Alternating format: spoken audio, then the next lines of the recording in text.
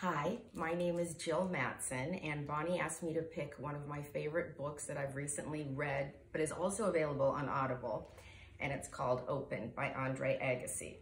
Not a new book, but I found it at a flea market in upstate New York and started reading it last summer. And the first page, I put the book down and I said to everyone, I love this book so much.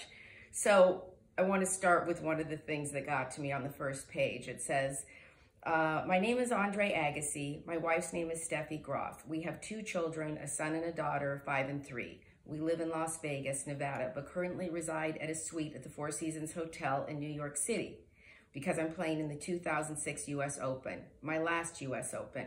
In fact, my last tournament ever. I play tennis for a living, even though I hate tennis, hate it with a dark and secret passion, and always have, which is pretty amazing.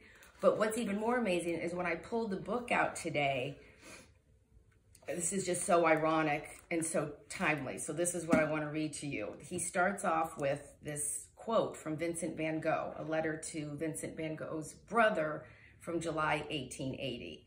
And it says, one cannot always tell what it is that keeps us shut in, confines us, seems to bury us, but still one feels certain barriers, certain gates, certain walls.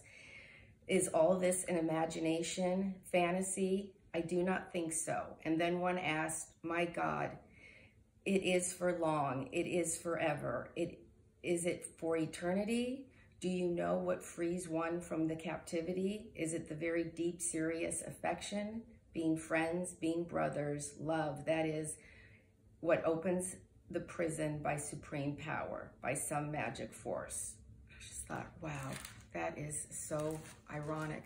Anyway, it's an old book, but such a treat to read.